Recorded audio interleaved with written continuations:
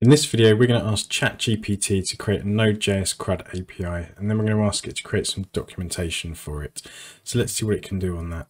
So first of all, let's create the API. So create a CRUD API in Node.js. Okay, so now we're going to ask it, can you create documentation for the code above? Let's see what it kicks out.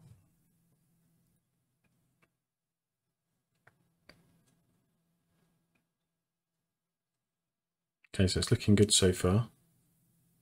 Actually tells us what the endpoint is, what the response back we get if it's 200, so if it's okay, and then it kicks out what should be returned.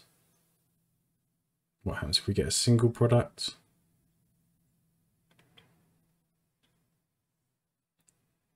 How we're going to create a product, and the body content we need for that as well, and name and price, and the response we get back from the API. This is the update of the product.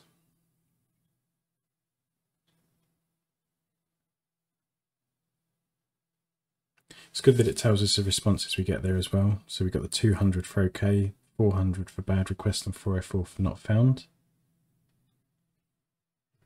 Okay, that's actually really good. That's really good. So I can see this working really well if we need to quickly create, let's say we have a block of code, let's say we generated this ourselves, and we wrote this API ourselves, we can actually just pop this into here and say, can you create the documentation for this? And it just spits it straight out for us. Now, obviously the benefit here is this could save someone hours of work sitting there writing out documentation. But are you learning anything at the end of it? Maybe not, but I mean, it's documentation. If you've created this code yourself, you really should know how it works. So using something like this shouldn't be too much of an issue. If you found this video interesting, hit the subscribe button and also check out this video on the screen now where I compare ChatGPT and Copilot.